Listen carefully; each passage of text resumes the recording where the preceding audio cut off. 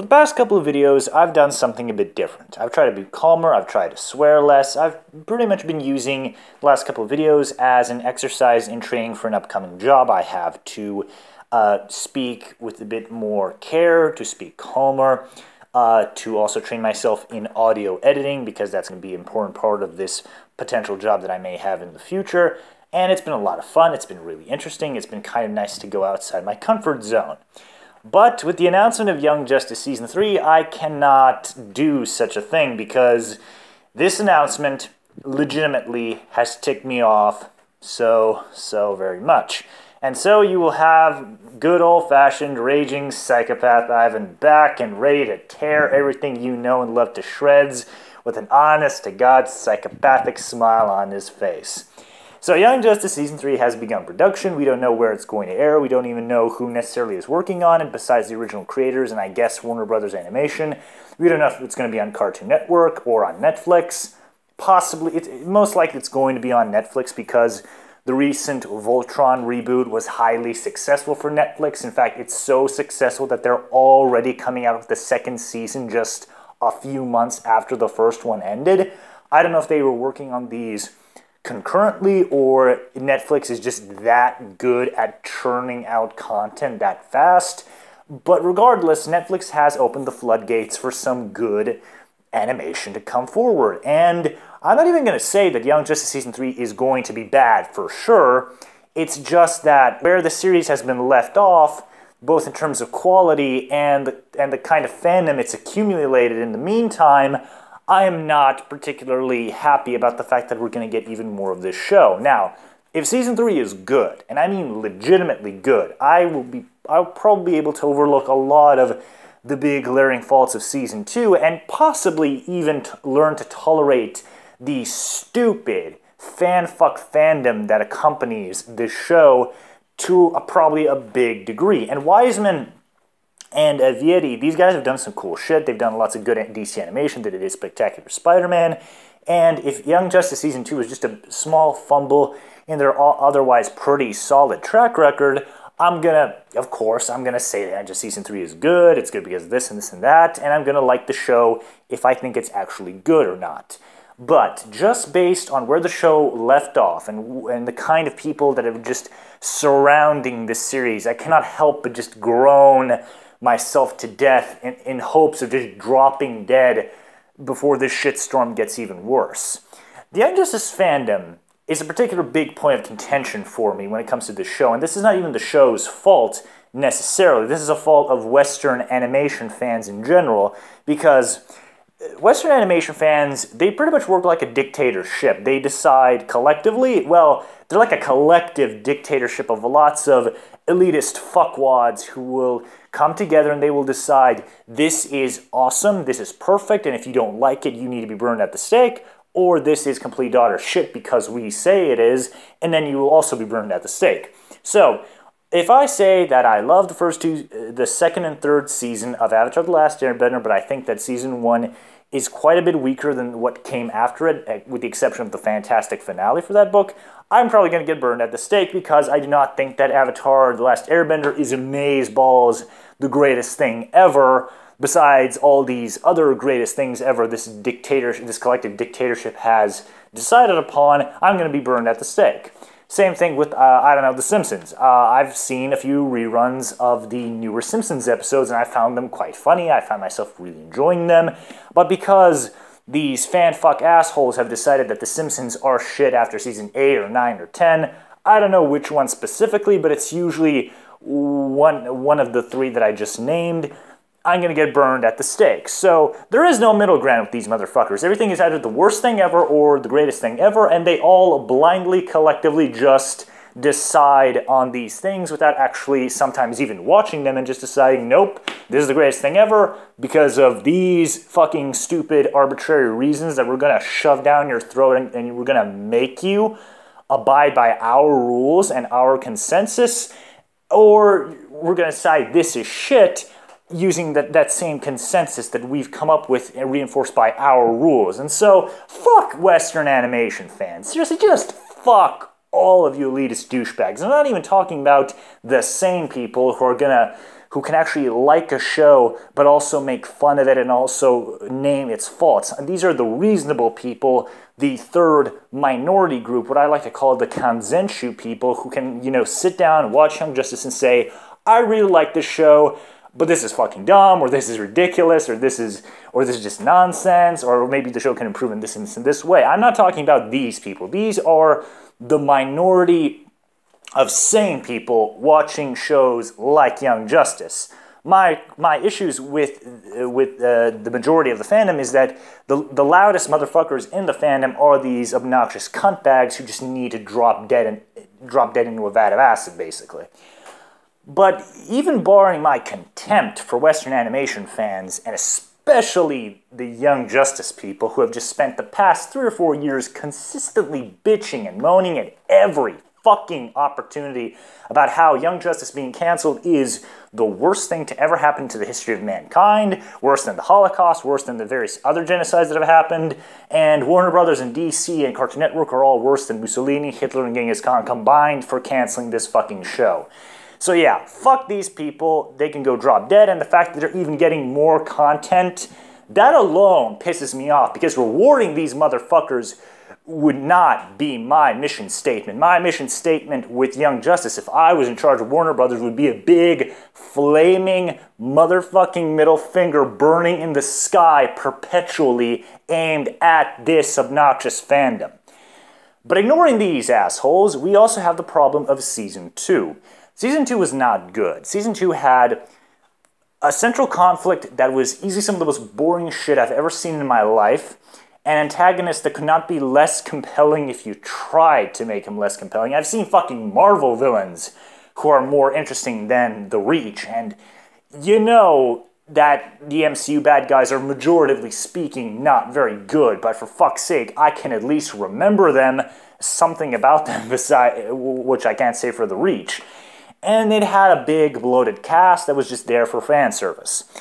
And I'm not even going to say that introducing a lot of new characters was a bad idea, because, well, it is kind of a bad idea because they just introduced so many of them, but the fact of the matter is that Young Justice Season 1's cast was a cast that I predominantly did not care for. I didn't care about Aqualad or Miss Martian or Superboy or Artemis. I still don't care about Wally. That's something the show was just not able to do. And I'm going to get to Wally in a second. What they do with Wally might be what decides if I think Young Justice Season 3 deserves existing or not, but I'm going to get to that later on. But my point is, I did not predominantly care about a large group of the cast, but they made me care. Like, I cared about Dick Grayson Robin. I usually care about him more when he's like Batman or when he's Nightwing, but they managed to make me care about him as Robin. They did some really interesting shit with him, how he comes to the decision that he doesn't want to be like Batman, but then in Season 2, he does become like Batman. He does become like this guy who coldly manipulates his friends and allies for the sake of the overall mission, which is something he created Nightwing to specifically not be like Batman. And then you have Miss Martian, who has probably one of the best character arcs in the show. You've got Calderon having to deal with the fact that Black Manta is his father and then acting as a double agent. You have Artemis also dealing with her past as like the child of two criminals and having to come to terms with that and having like a supervillain family all around her. It's compelling stuff. It was really, really good, and I didn't really know any of these characters beforehand, but I grew to really like them. And the fact that, and what helped the first season work as well as it did is because it kept the cast small. There were some additions later on, but it never got bloated. In Season 2, the cast does get bloated, and it just gets bloated for only, I can only really say for fan service sake, because why else are you going to bring Tim Drake in and then do nothing with him except for fan service? Same thing with Wonder Girl, same thing with Bart Allen and Blue Beetle. Well, Blue Beetle did get a lot of attention, I just didn't find it particularly compelling, but you get my point. Like 90% of the new people that are brought in, they're just there for fucking fan service. They're basically just there for continuity blowhards to go, oh my god, like this character exists in this universe, this is amazing, because that's how comic book fandom works now. It's all about fucking continuity. It's all about building the universe. It doesn't matter if the universe you're building is shit, or you're doing a bad job of actually building the universe on actual merits like characterization, good storytelling. It's all just about cramming as much shit as we can because building the universe is the only thing we care about. But I'm not going to get into that. That's just kind of a thing that's happening with comic book properties a lot. And Young Justice is probably one of the first big offenders, because whenever I actually talk to anybody about the fact that the cast is bloated, they all just say, oh, well, Tim Drake exists. It doesn't matter that the show does fucking nothing with him to make me actually give a shit about him because he's my least favorite Robin out of them all.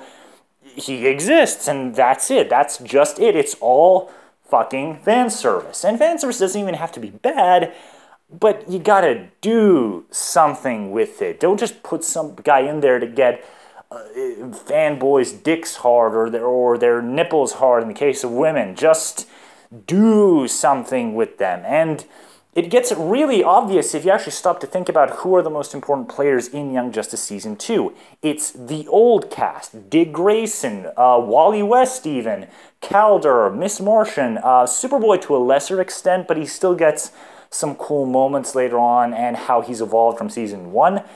They're the guys who are driving the plot on the side of the good guys. They're the guys who go through the most interesting changes. They're the guys who go through the most interesting conflicts in the show.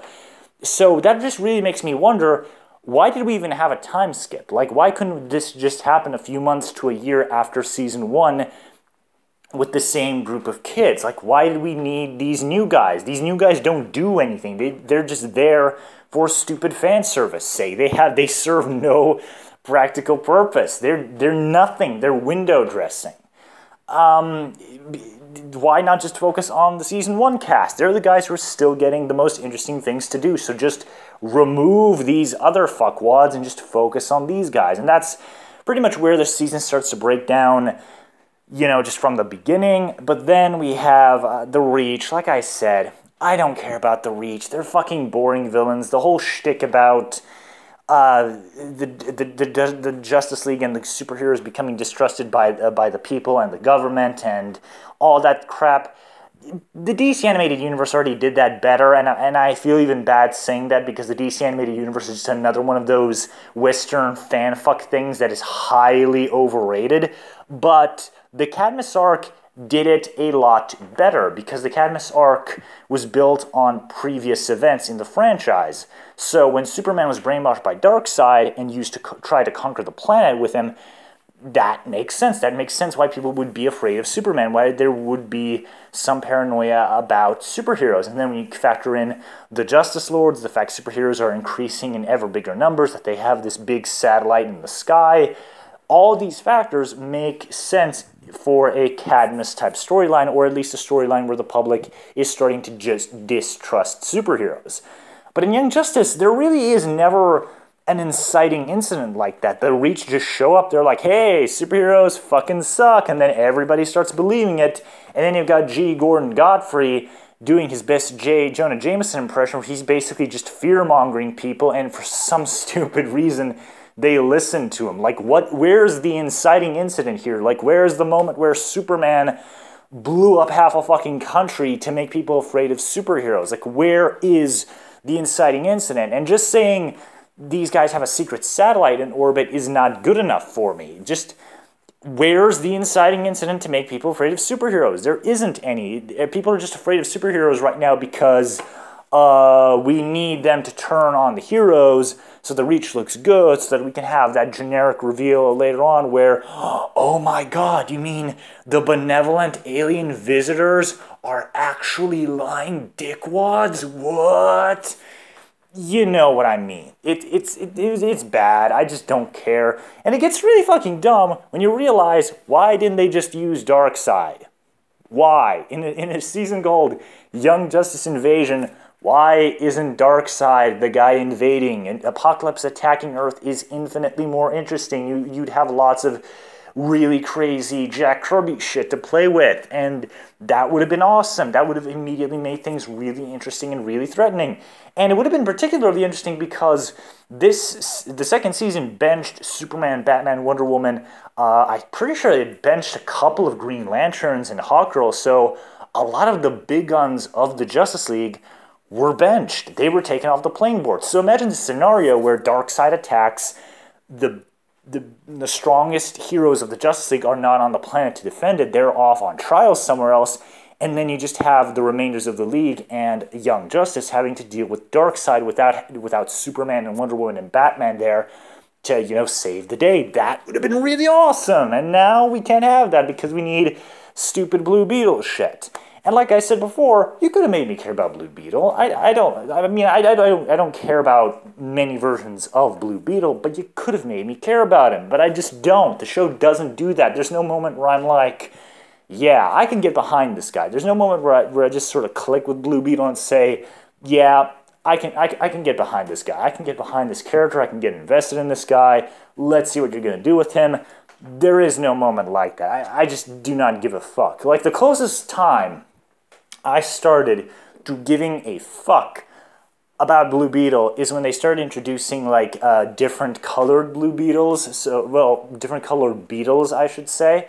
So yeah, Black Beetle, Blue Beetle, Green Beetle, and I was like, holy shit, are you gonna get Power Rangers with the Beetles? That's gonna be awesome! And because I like Power Rangers. I mean, it's fucking dumb, but it's so awesome. And so if the show gave us a Power Rangers version of the Beetles, 10 out of 10. I would have forgiven everything, and it would have been fucking awesome. But the show didn't do that, unfortunately. It just kept the Reach boring, Blue Beetle boring, and this whole plot line so uninteresting. But speaking of cool shit that could redeem everything, there's Wally West. So, fuck Wally West. Do not care for that guy at all. I was so happy when he dropped dead in Season 2, and I even read several forum posts concerning, from Greg Weisman himself, where people were asking him, well, what happened to Wally? And Greg Weisman, on his blog or his forum or whatever, he has a policy of not revealing spoilers. So when people would ask him what happened to Wally, if it was a spoiler, he would just say, spoiler alert, can't say, because he's always kind of held out hope for this universe consisting either in the form of a comic book or another show or a movie or a video game, just continuing in some way, shape, or form, so he didn't just feel like revealing everything as though Young Justice would never come back, which is an admirable trait to have. And then when people would ask him what happened to Wally West, he's like, yeah, Wally's fucking dead. Like, Wally is gone. Wally's gone because the Speed Force does not exist in Young Justice, I believe. He even said that Wally, Barry, and Bart, they just run fast. There is no Speed Force. Like, he even said that he doesn't understand why you even have some kind of external energy source for a guy to run fast. Like, he just runs fast and that's it. So, if they stick to this, if they keep Wally dead, I will forgive everything Season 3 does. I will forgive its existence. I will forgive its stupid fucking fan base. I'll forgive everything if they keep Wally dead. If they revive that motherfucker, I'm done. Dropping it, gonzo, just done. All hope is lost for this show, as far as I'm concerned, if Wally West comes back.